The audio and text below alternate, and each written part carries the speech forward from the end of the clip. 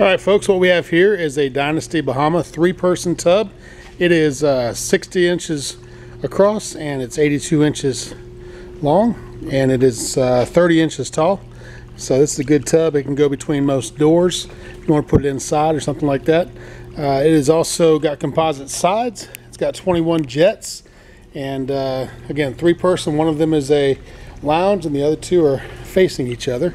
It's got 2 waterfalls, so you can get those going as well. Let's go ahead and turn this thing on and see how it goes. Let's turn the light on here. Alright, so you have a light there in the floor, and kick those jets in.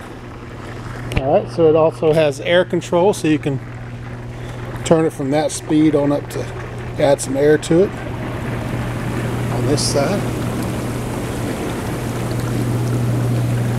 Add some air here. And we can turn the waterfalls on. Alright, so there you go. It's a nice tub. It's only about, say it's about a 2012 model, so it's not very old. And it was inside its whole life, so it's a good little tub. It can be 110 or 220. You gotta come check it out. Nice little tub, good little 3-person tub. Not a lot of these around. My name's David. I'm the cover czar. Come check us out at the Spa Guy.